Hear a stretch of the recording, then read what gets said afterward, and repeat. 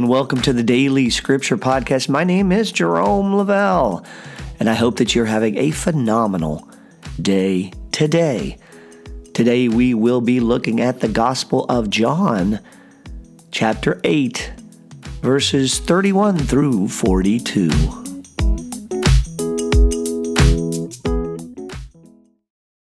Jesus said to those Jews who believed in him, "If you remain in my word, you will truly be my disciples, and you will know the truth, and the truth will set you free." They answered him, "We are descendants of Abraham and have never been enslaved to anyone. How can you say you will become free?" Jesus answered them, "Amen, amen, I say to you, everyone who commits sin is a slave to sin. A slave does not remain in a household forever, but a son always remains. So if the Son frees you, then you will truly be free. I know that you are descendants of Abraham. But are you trying to kill me, because my word has no room among you? I tell you what I have seen in the Father's presence. Then do what you have heard from the Father." They answered and said to him, "Our father is Abraham." Jesus said to them, "If you were Abraham's children, you would be doing the works of Abraham. But now you are trying to kill me, a man who has told you the truth that I heard from God. Abraham did not do this. You are doing the works of your father." So they said to him, "We were not born of fornication. We have one Father, God." Jesus said to them, "If God were your Father, you would love me, for I came from God and am here. I did not come of my own, but he sent me." Today in the Gospel of John, chapter 8, verses 31 through 42, we hear Jesus teaching his followers. In this passage, we hear the very commonly used phrase, "The truth will set you free." In Latin, this is translated as veritas vos liberabit. As a matter of fact, this phrase, veritas vos liberabit, serves as the motto of many universities throughout the world, signifying the power and strength and unshackling that are associated with concepts like knowledge and learning and truth. The truth will set you free. But Jesus didn't just say the truth will set you free. What he said was, if you remain in my word, you will truly be disciples, and you will know the truth, and the truth will set you free. A much more detailed and nuanced context for these words.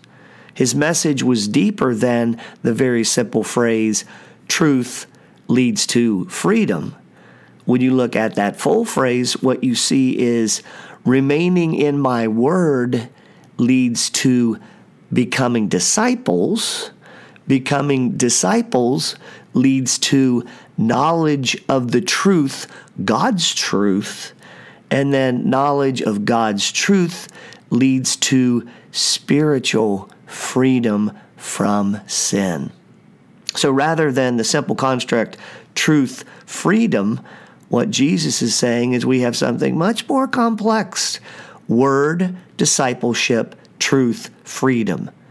Without the proper grounding in God's word and one's discipleship, one cannot know the truth that provides the freedom that Jesus speaks of. Without the bedrock to stand truth upon, we're left with Pilate's question to Jesus during his trial when he asks, "What is truth?" Remember that dramatic scene where Pilate and Jesus are conversing after Jesus had been scourged. Jesus is standing before Pilate, bloody and bruised, wearing his kingly robes and his crown of kingly thorns covered with blood and bruise. And Pilate asks him, "So you are a king?" And Jesus answers, "You say that I am a king. In fact, I was born and came into the world to testify to the truth. Everyone on the side of truth listens to me." And that's when Pilate rhetorically asked the question, what is truth? But in today's gospel, it is much more than a rhetorical question. Truth is the rock. It is the foundation. My reflection today is to think about what rock I have my feet attached to. Are my feet on the rock of God's Word that leads to my discipleship, His truth, and my spiritual freedom? Or are my feet attached to something else, something not attached to His Word, but maybe attached to my word? Something not attached to discipleship, but rather my discipleship. Something not reflected in true truth, but in false truth. And something that looks like freedom, but is really chains and burden. Today, Jesus said, "If you remain in my word, you will truly be my disciples, and you will know the truth, and the truth will set you free."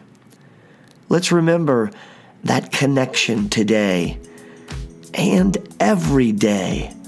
Word, discipleship, truth, and freedom.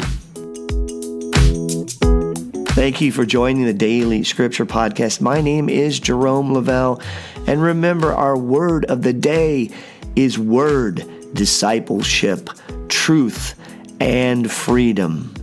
Until next time, be well and be blessed.